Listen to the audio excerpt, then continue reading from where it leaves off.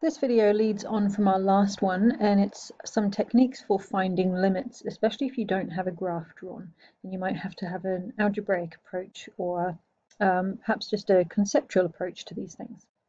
So let's get an example. Say we want to find the limit of this expression as x approaches 3. So this function will be undefined when x is 3 because the bottom of our function here that will be equal to 0. But we want to know what happens as we approach x equals 3. So our first thing is to do some factorizing of the top here. So if we factorize that, we get x minus 3, x plus 2, all over x minus 3. So then that becomes, if we cancel out those factors of x minus 3 here, we're just left with x plus 2. So then if we substitute in, so if x is equal to 3, x plus 2 would be equal to 5. So therefore the limit of what that can become is 5.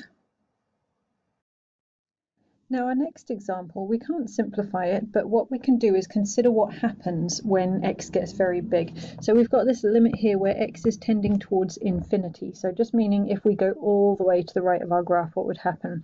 So with this one, we imagine that x is very big.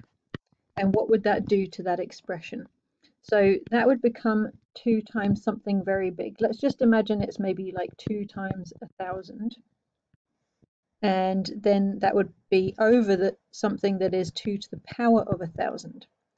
And then if you expand that a bit more, you can think about what that would come out to. What number would it be getting close to?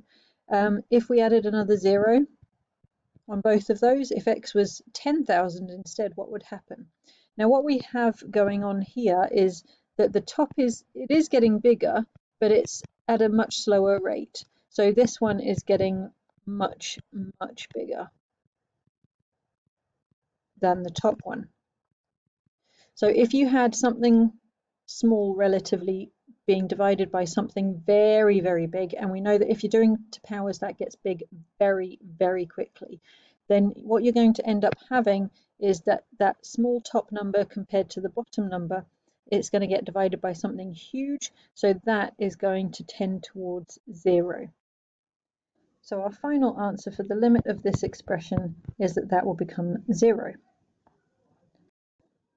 Now that won't always be 0. You might have a tendency to think that might always happen, but you can have some constants that come out in that as well, and you get it tending towards a constant number instead. So here's our third example. Now if we tried to simplify that, it's not going to help us. It's going to be x plus 5 on the top row. But what we can do instead is to substitute in some values around this limit value of 4. So we try out something just before the 4 and just after the 4 and see what happens.